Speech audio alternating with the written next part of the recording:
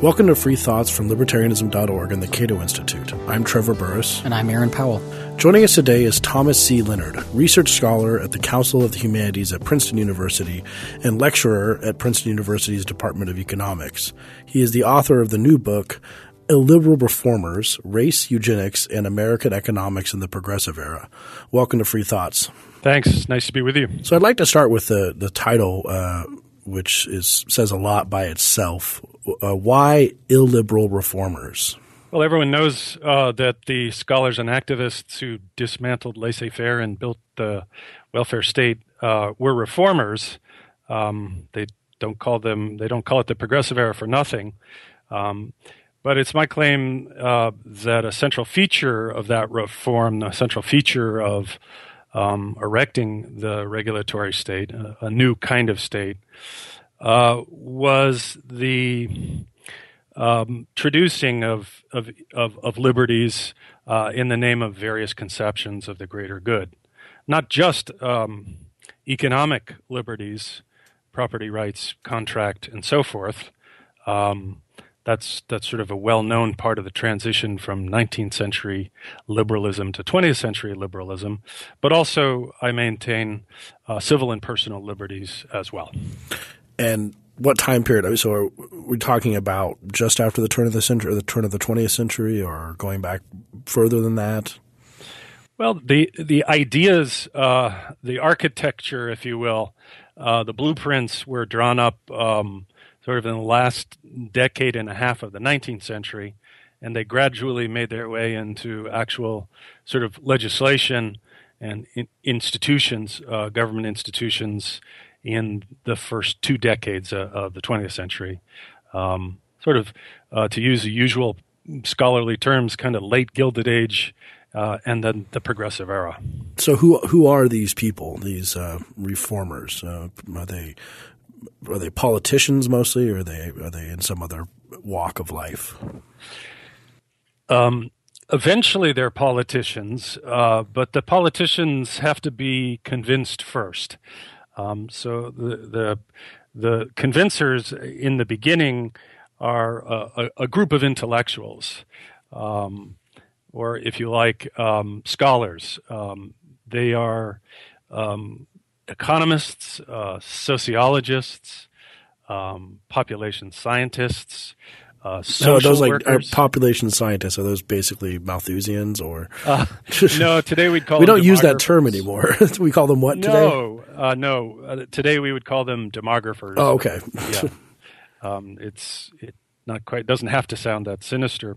But one of the interesting things, Trevor, about social science in its very beginnings in the late 19th century is it's only beginning to become an academic discipline, which is part of the book's story. And a lot of social science, kind of social investigations, fact-finding, research reports, a lot of that's being done outside the academy, in the immigrant settlement houses, to a lesser extent in government administrative agencies, in investigations funded by the brand new foundations, and eventually in this brand new invention called the think tank. Was this increasing influence by these people who are ultimately working as largely academics? Was this new for academics? Were academics this influential before this? No, it is new. It's a revolution in academia. If we could transport ourselves backwards in time to Princeton, say in 1880, we wouldn't recognize the place. American colleges, just after the Civil War, were tiny institutions.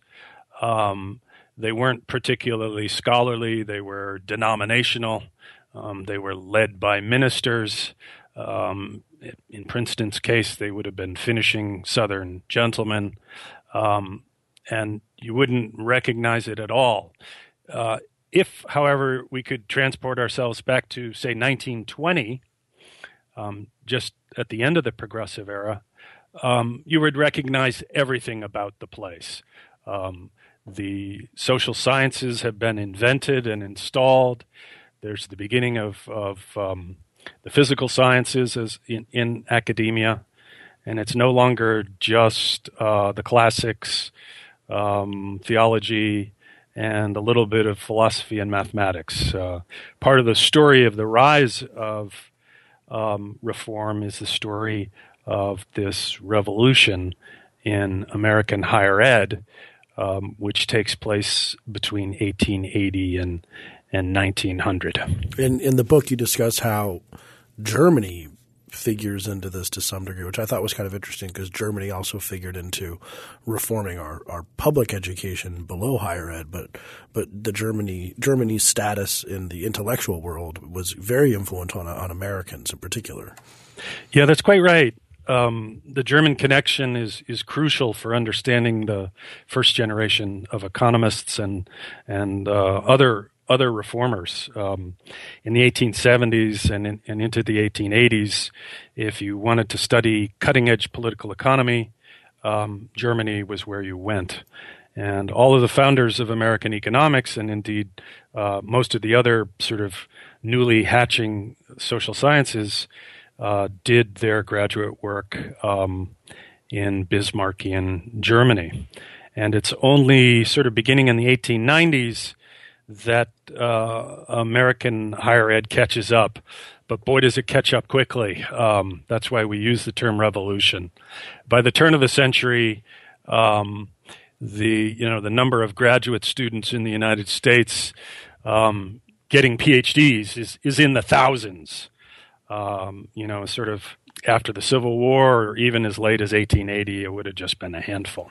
So what did these people start thinking about? I mean, these illiberal reformers, what did they get in their head, partially from Germany, partially from other sources which we can talk about later, but in the sort of general overview, when they looked at society, what did they sort of, maybe not suddenly, but at that moment, what did they decide they wanted to do with it? Well, another thing to understand is that most of them, in addition to sort of having this German model of how an economy works and also a German model of how an economy should be regulated, they were also evangelical Protestants. Most of them grew up in evangelical homes. Most of them were sons and daughters of ministers or missionaries, and they had this extraordinary zeal, this desire to set the world to rights.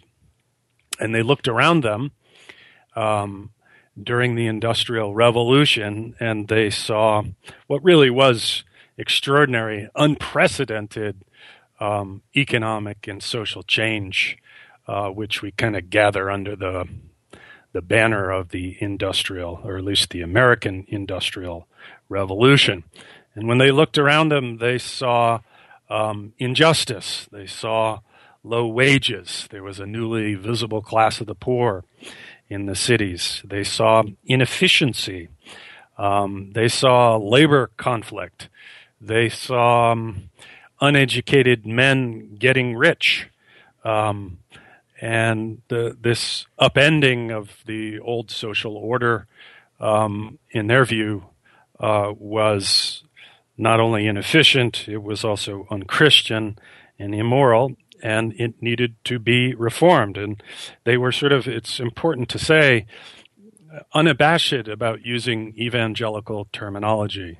They referred to, this is the first generation of progressives, they referred to their project as bringing a kingdom of heaven to earth. Then how did they – so they've got this project. They've identified these issues that they want to change. How did they go about turning that concern and the expertise that they thought they had into control of the reins of power or influence within government? Great question. It wasn't easy. They understood that they had a tall task in front of them. They had to persuade those in power that reform was needed and reform was justified. And it helped that two of their students, Theodore Roosevelt and Woodrow Wilson, went on to fame as politicians, and so did other progressives at lower levels too.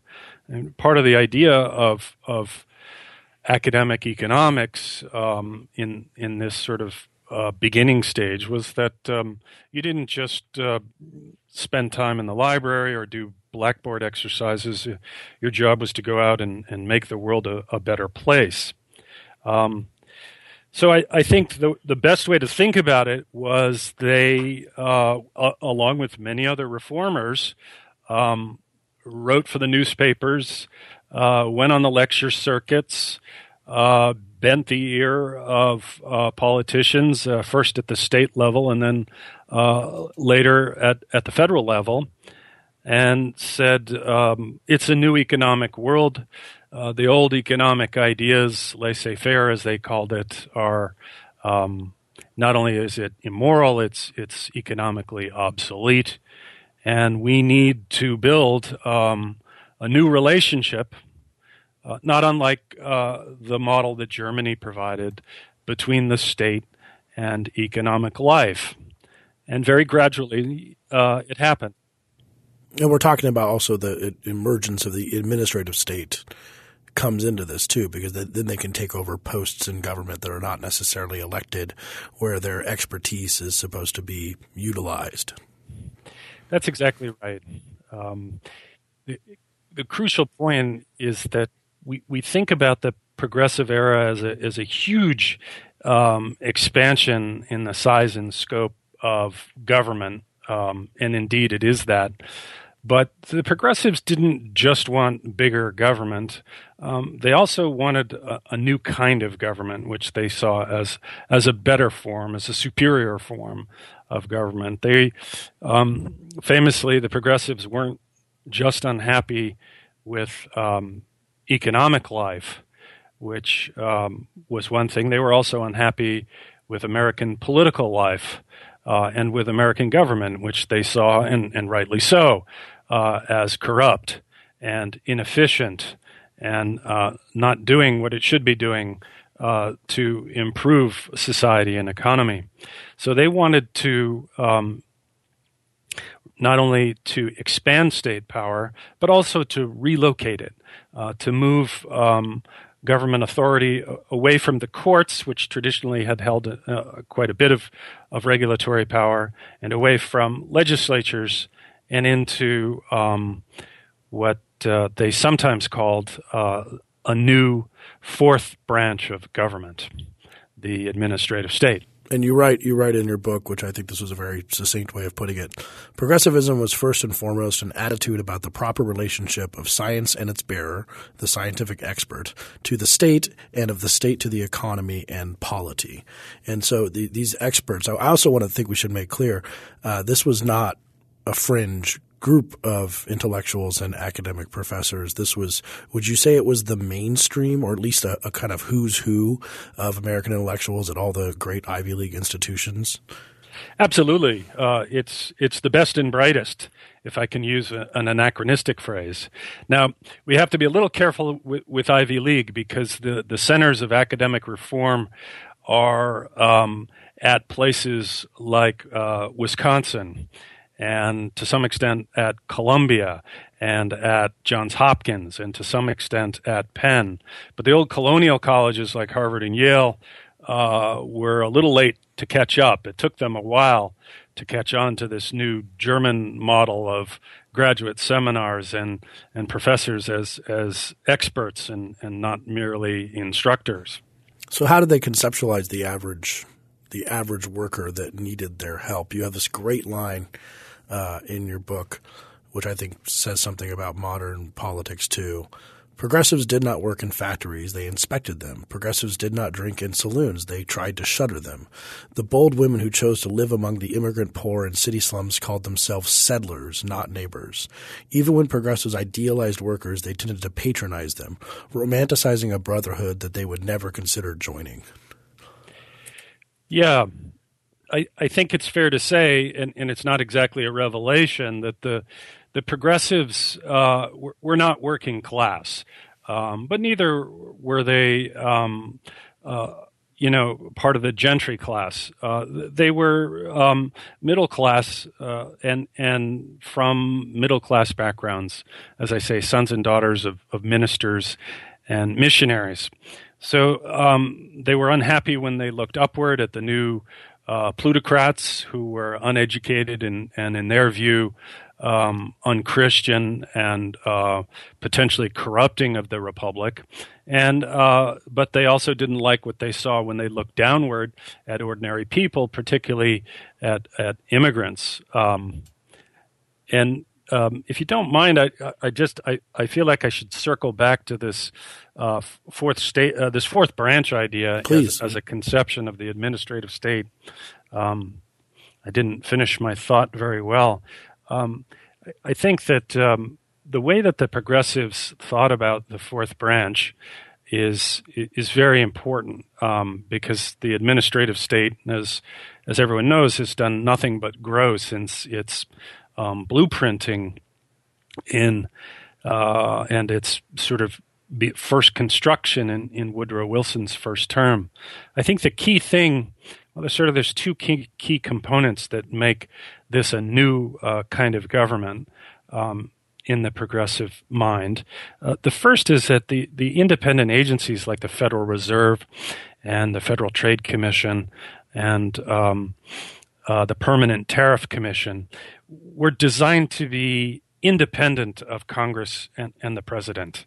That was by design. They were supposed to be in some sense above politics.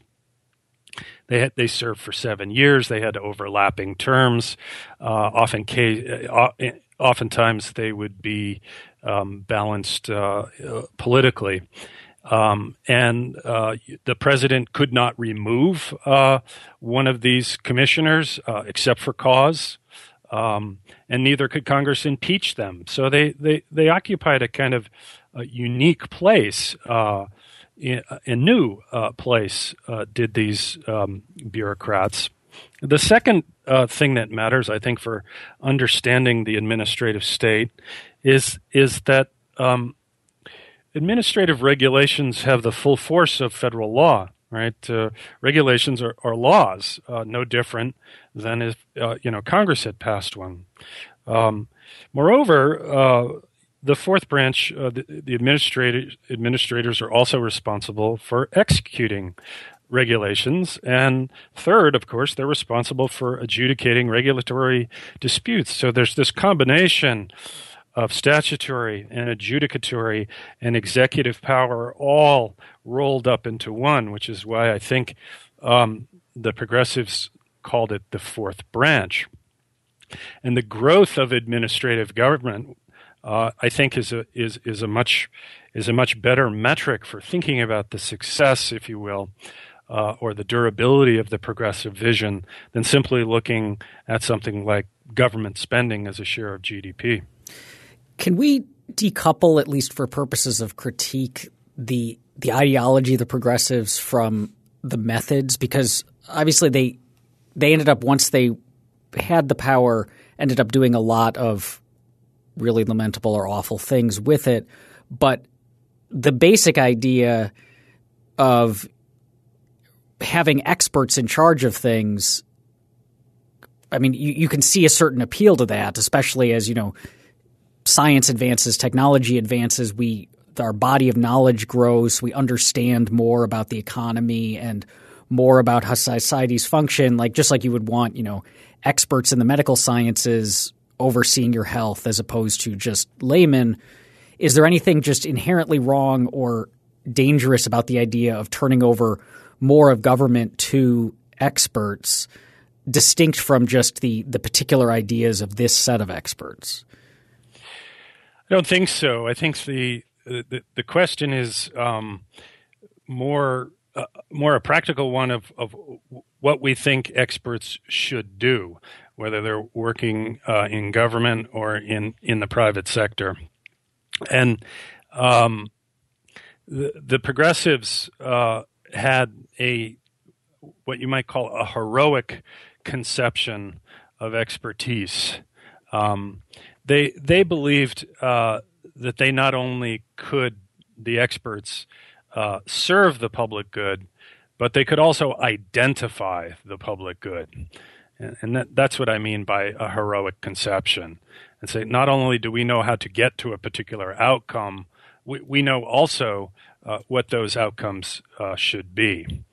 Now, there's nothing about expertise per se that requires that heroic vision, which in retrospect looks both arrogant and naive. It makes good sense for the state to call upon expertise where expertise can be helpful. So I don't think it's an indictment of the very idea of using science for the purposes of state. It's more about what sort of authority and we want experts to have. And going as we sort of move into the New Deal era, which is another great growth spurt in the size of the state, we get a slightly less heroic vision of what experts do. There's after World War I, that sort of naive, heroic view of expertise is simply outmoded. So they definitely they're pretty arrogant, as you mentioned. They have so I'm going to ask you sort of a few things about the way that they're looking at society and what they think that they can do with it and what they are allowed to do with it. So how do they view individual rights in this? And as a corollary, I guess, how do they think of society as opposed to the individual in terms of the sort of methodology of their science or statecraft or whatever you want to describe it? That's a great question. I think one of the most dramatic changes that we see in sort of American liberal thinking in this transition from 19th century small government liberalism to 20th century liberalism of a more activist, expert-guided state is a reconception of what Dan Rogers calls the moral whole, the idea of a nation or a state or a social organism as an entity that is something greater than the individual people that make it up. And I think this fundamental change is one of the sort of key elements in this progressive inflection point in American history. Up until that point, if you're willing to call an era a point, forgive me. Up until that moment, I think that's what we should say. I think that's correct. Yes. Yeah. Right. We would have said the United States are. And after the progressive reconceptualization, it's the United States is. Instead of a collection of states, a federation, now the idea is that there's a nation. Woodrow Wilson's famous phrase, at least famous in these precincts, was Princeton in the nation's service. And this desire to identify a kind of moral whole, a nation, a state, or a social organism, they gave it different names, I think gave great impetus to the idea that it was okay to trespass on individual liberties as long as it promoted the interests of the nation or the state or the people or society or the social organism. So how does and this another big factor, because it's kind of interesting. Yeah. We have a cobble. We talk about them as evangelicals and then progressives, which a lot of people might be surprised given the people who call themselves progressives now. But we also have them as evangelical, but they're with Darwin and evolution having a huge influence on their thinking, and which also seems to not go with the way we align these things today. How did Darwin and evolution come into their thinking, and what did it make them start to conclude? Right. Well, remember the quote you had before about progressivism as being essentially a concept that refers to the relationship of science to government and of government to the economy. The science of the day, or at least the science that most influenced the economic reformers, was Darwinism, and there's just no understanding progressive era reform without understanding the influence of Darwinism. It was, in the progressive view, what made these brand new social sciences, just barely established, scientific. That's one of the reasons we do history. Economics today doesn't have a whole lot to do with evolution or with Darwinism, and has a lot to do with mathematics and statistical approaches. But at the turn of the century and until the end of the First World War, evolutionary thinking was at the heart of the science that underwrote economics and the other new social sciences, which were, at least in the progressive view, to guide the administrative state in its relationship to economy and polity. What does Darwinian thinking look like in practice for the policy preferences of the progressives? I mean, I assume we're not just talking about we need to breed out undesirable traits or something of that sort. So how does the specifics of Darwin apply to their broader agenda? Well, Darwin does many things for the progressives. Darwin, by himself, is sort of a figure that they admire. Sort of, he's a disinterested man of science, concerned only with the truth, and uninterested in profit, like, say, a greedy capitalist, uninterested in power, like, say, a greedy politician. I mean, Darwin is kind of a synecdoche, if you like, for the progressive conception of what a scientific expert does. More than that, I think that the progressives, and by the way, many other intellectuals too, socialists and conservatives alike, were able to find whatever they needed in Darwin. Darwin was so influential in the Gilded Age and in the progressive era that everybody found something useful for their political and intellectual purposes during the Gilded Age and the progressive era. Take competition, for example. If you were a so-called social Darwinist, you could say that competition was survival of the fittest. Herbert Spencer's phrase that Darwin eventually borrowed himself, and that therefore that those who succeeded in economic life were in some sense fitter. The progressives could use other evolutionary thinkers and say, wait a second, not so. Fitter doesn't necessarily mean better. Fitter just means better adapted to a particular environment.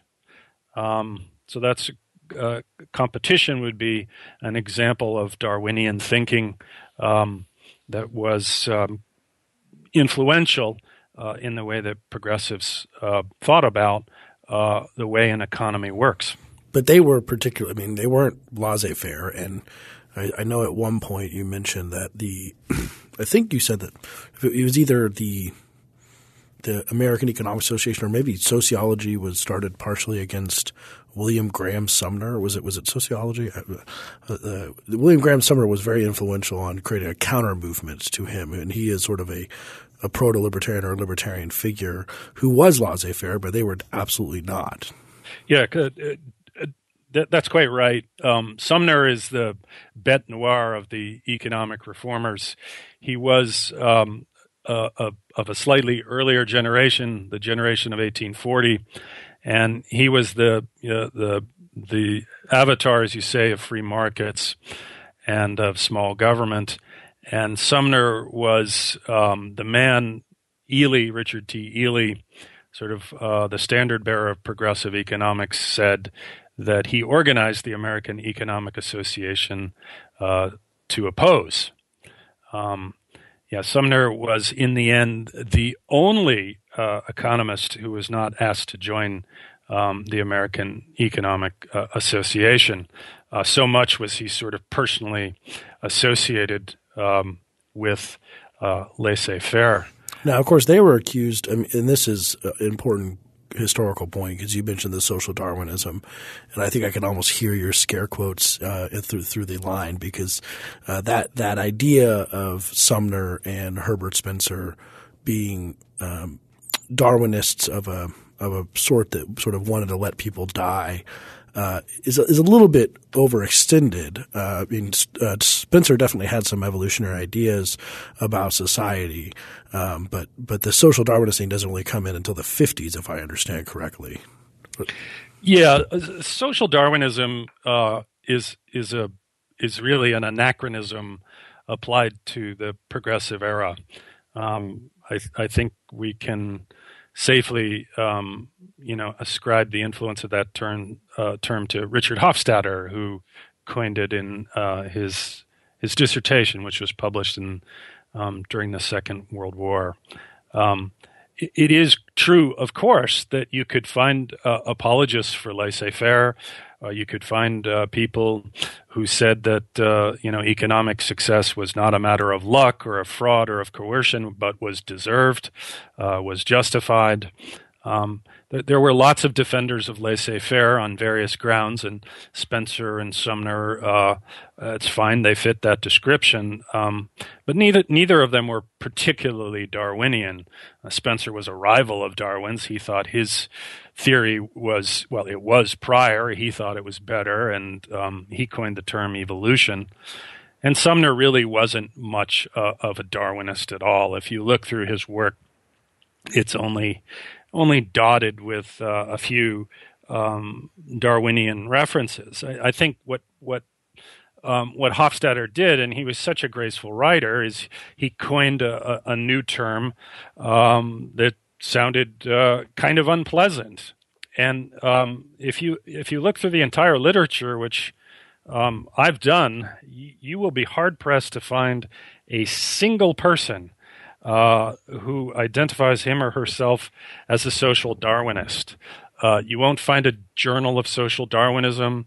You won't find laboratories of social Darwinism. You won't find international societies for the promotion of social Darwinism.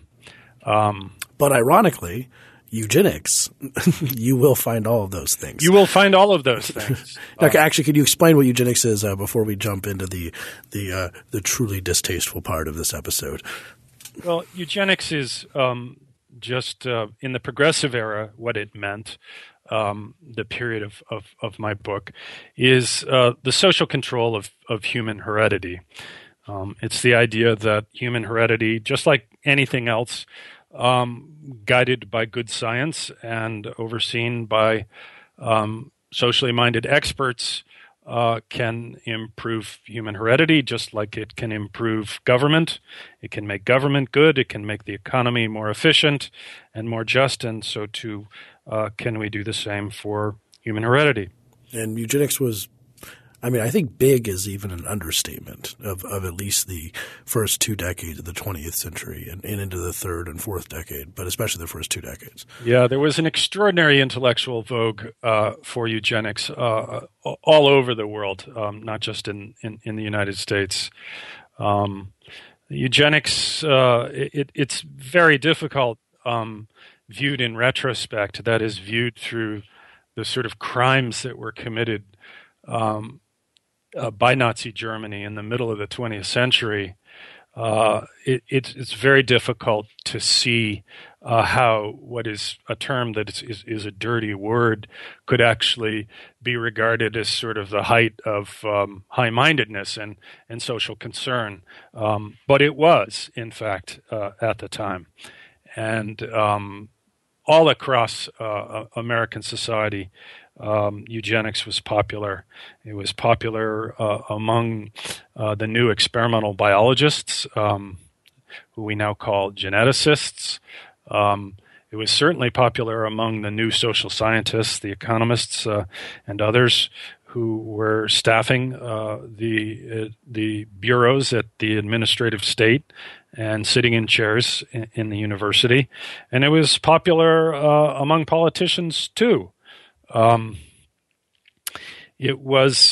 were many journals of eugenics. There were many eugenics societies. They had international and national conferences. Hundreds, probably thousands of scholars were happy to call themselves eugenicists and to advocate for eugenic policies of various kinds. There's a book published in, I think, around 1924 by Sam Holmes, who's a Berkeley zoologist.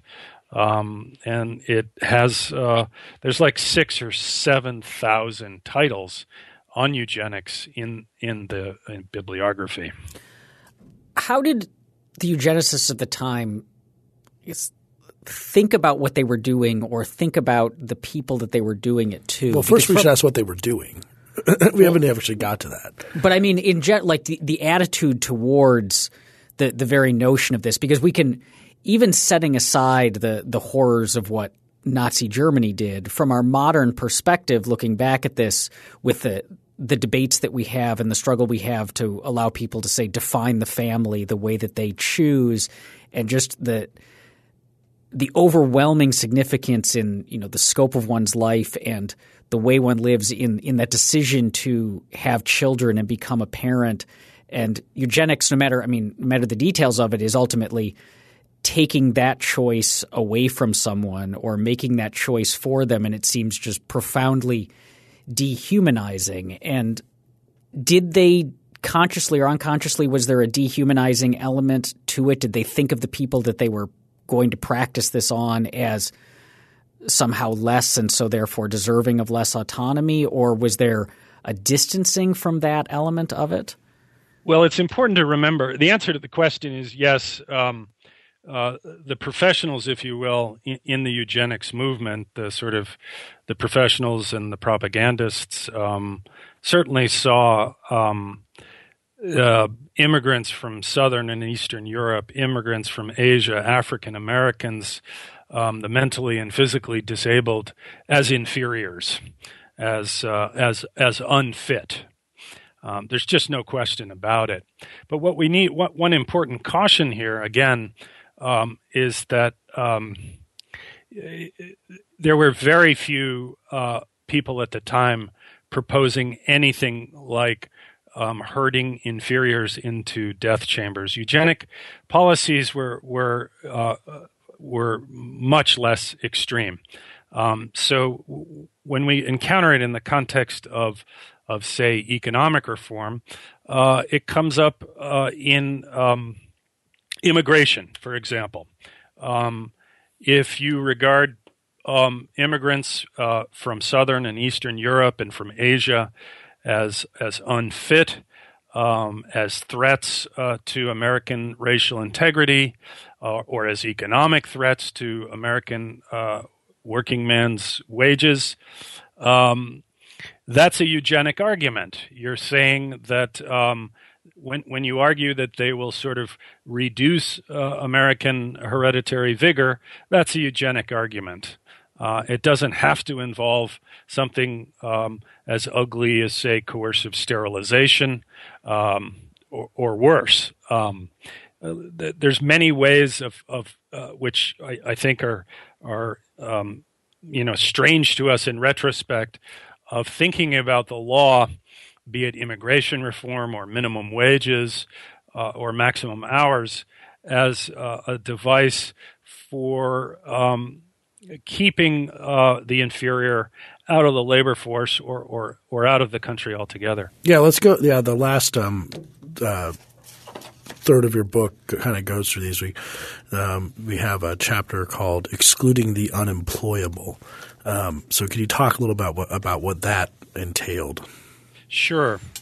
The unemployable is a kind of buzz phrase that I think was probably coined by Sidney and Beatrice Webb, who were Fabian socialists, founders of the London School of Economics, and whose work was widely read by American progressives, and with whom American progressives had a very kind of fruitful transatlantic interaction with.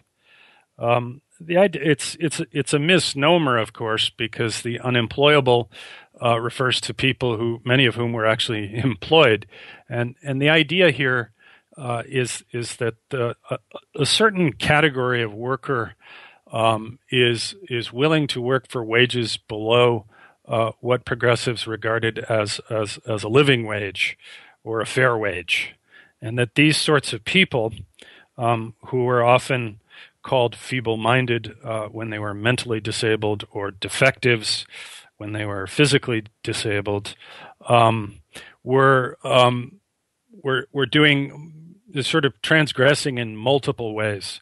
The first thing was, by accepting lower wages, they were undermining the deserving American working man, where American really means Anglo-Saxon.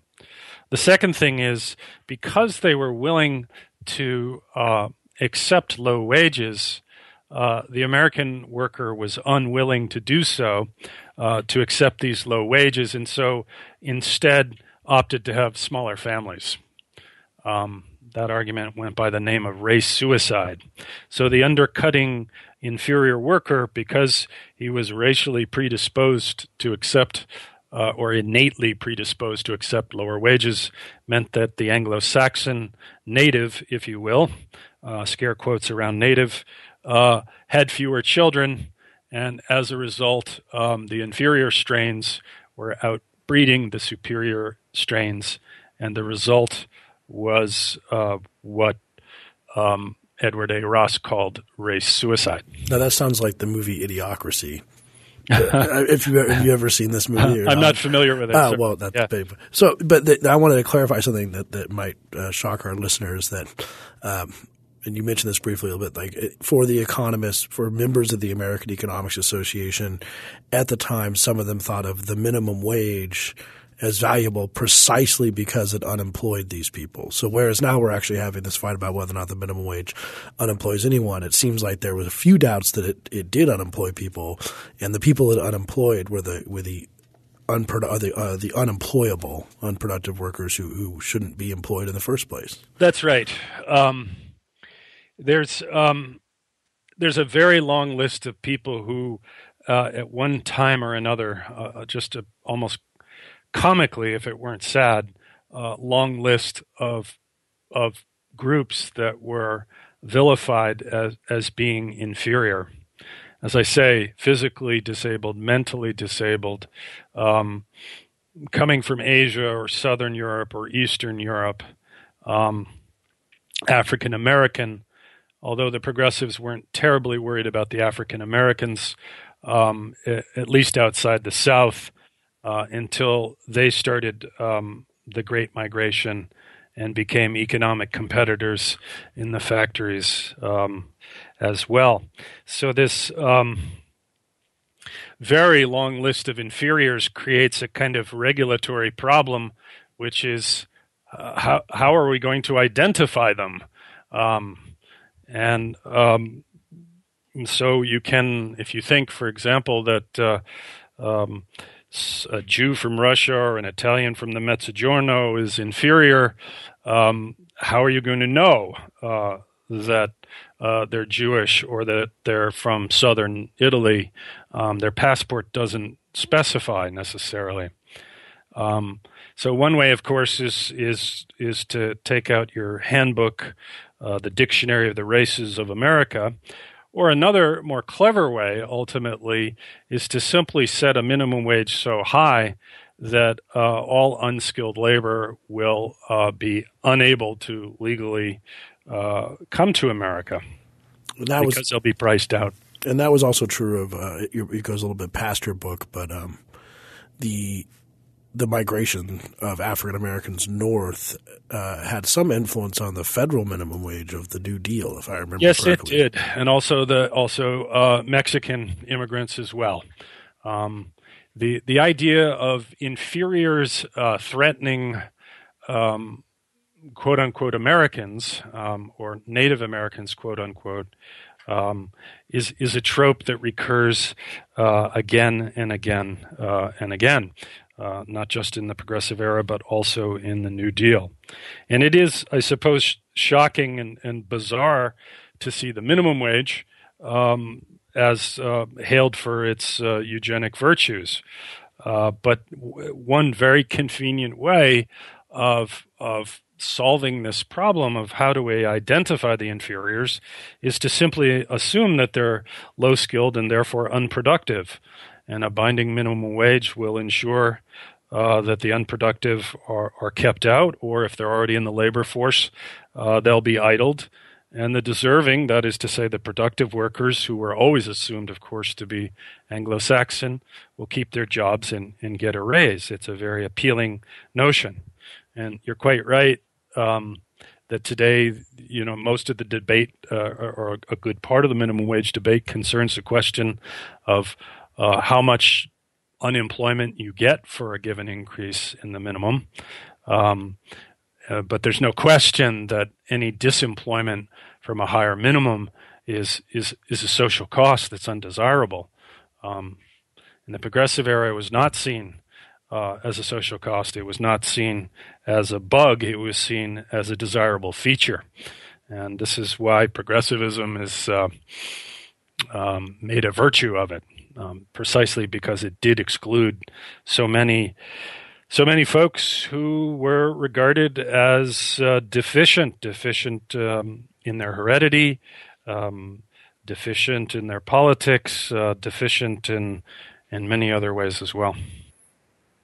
What struck me when you were running through the policies that they wanted, the minimum wage in order to exclude these people, or the concerns about immigration, right, is how many of them, not in the motives behind them necessarily, or not in the stated motives, but in the specifics of the policies and some of the concerns look very much like what you hear today. They seem to be conventional wisdom about the need to keep out unskilled immigrants. You hear stuff about that there's too many of them in the population, and that will ultimately cause problems if they tip over into a majority, or the existing minimum wage. But they don't have what we think of as terrifically ugly motives behind them. And so, is there that historic change? Because it seems odd that if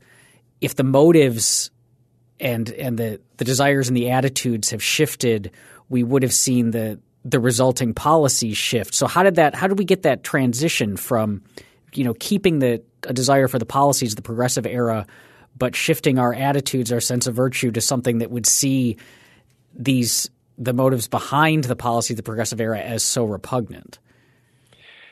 Well, I think that, we teach freshmen in economics to make this fairly bright distinction between the so-called positive and the normative, right? So the positive question is, what are the effects of the minimum wage on employment? And what are the effects of the minimum wage on output prices? And what are the effects of the minimum wage on the income distribution? And you can sort of think about those questions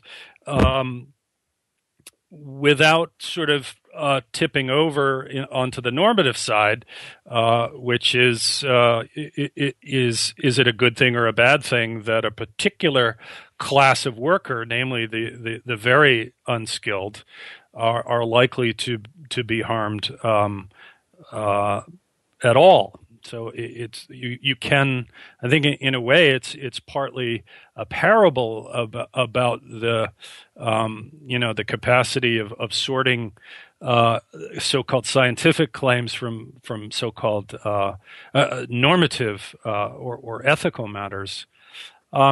my own view is one can be a supporter of the minimum wage, of course, without having repugnant views about the folks who are going to lose their job if we raise the minimum wage too high.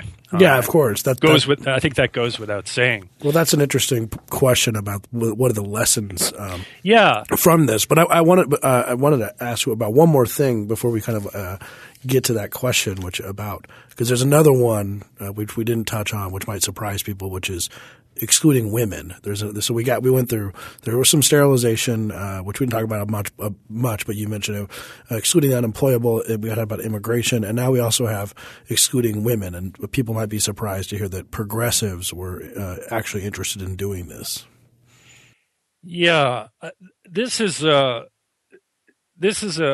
well. All of these accounts are complex. The story of women's labor legislation is probably the most complex of all, and that's partly because in the progressive era, most labor legislation was directed at women and at women only. Not all, but sort of the pillars of the welfare state, which is to say minimum wages, maximum hours, mothers' pensions, which eventually evolved into AFDC and welfare.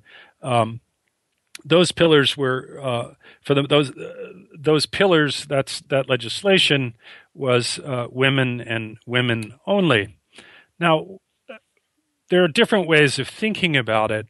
I think that the thing to remember is that a lot of this legislation to set a wage floor, to set a maximum number of hours, to give women payments, women with dependent children, payments at home, were enacted not so much to protect women from employment, the hazards of employment, but rather to protect employment from women.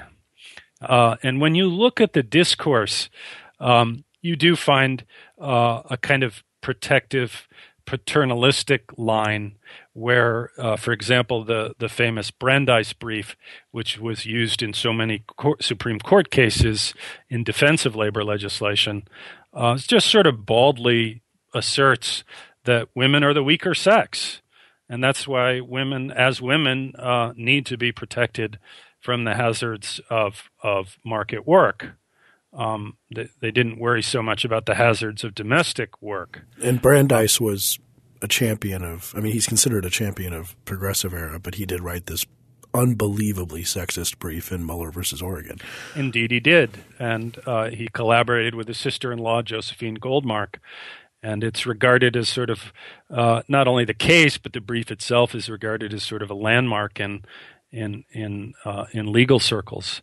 So there's also a second class of argument, which is still lives on today, I might add, which is called the family wage. And this is the idea that there's a kind of natural family structure wherein the father is the breadwinner and the mother stays at home and tends the hearth and raises the kids, and that male workers are entitled to a wage sufficient to support a wife and other dependents, and that when women work for wages, they wrongly usurp the wages that rightly belong to the breadwinner.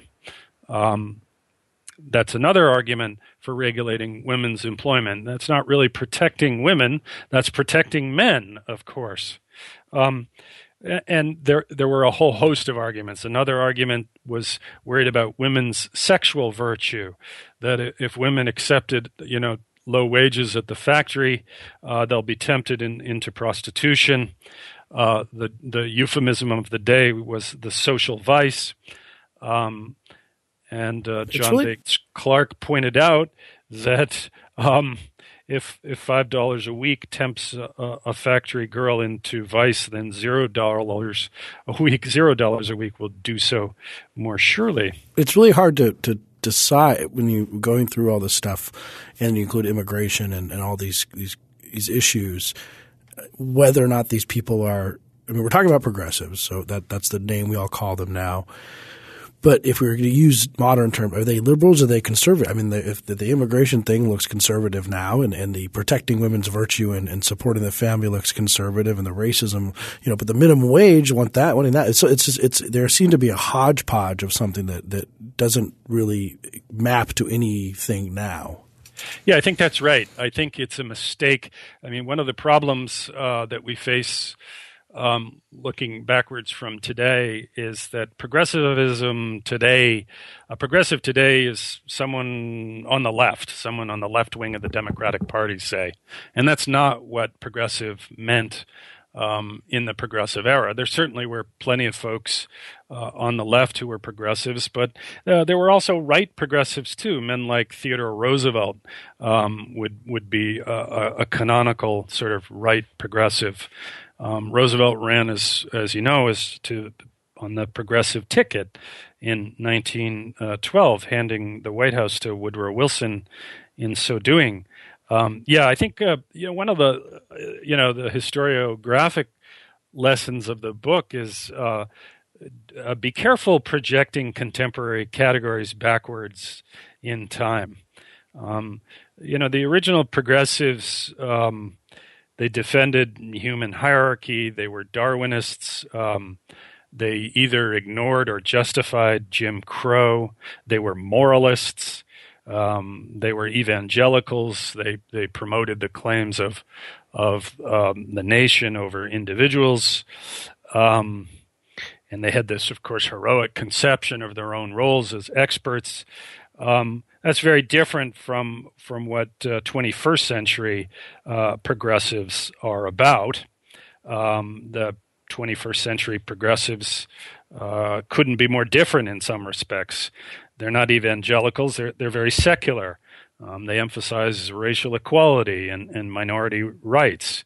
They're nervous about nationalism. They're not imperialists like the progressives were. They're unhappy with too much Darwinism in their social science. So in these respects, contemporary progressives are very different from their namesakes.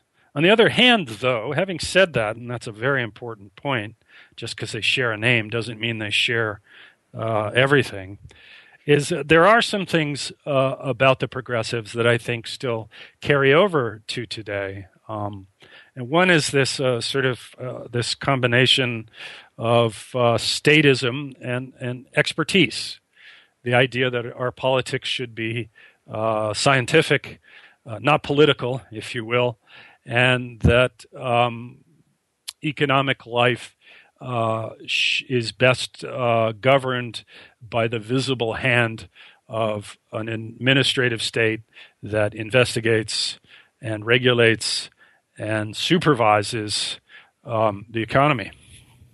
And maybe that's the lesson for what we can take from this, because that can run amok under certain circumstances. Yes, it can. I mean, one of the lessons I think I learned in writing this book is, and I have to say it was a hard-won lesson, is that the history of bad ideas like coercive eugenics is just as interesting and as important as the history of good ideas, and that's because bad ideas that were historically important, like eugenics, were thought almost by definition, were thought by many people to be a good idea at the time. So we need to be wary of scientism. Maybe that's the right word, particularly in the social sciences like economics. I mean, hard as it is to understand viewed from today, eugenics was seen as the best science of the day. It was something a high-minded person had to get behind, and indeed nearly everybody did. So I think that is another lesson for today, is particularly in economics and particularly if you're an advocate of an extensive expert state's involvement in the economy, is you really better be sure your science is good. And I can guarantee you that 100 years hence, when there's a podcast looking back at us, there will be some ideas that we think of as not only scientific, but profoundly important, that they will think of as reprehensible. Thank you for listening. Free Thoughts is produced by Evan Banks and Mark McDaniel. To learn more, find us on the web at www.libertarianism.org.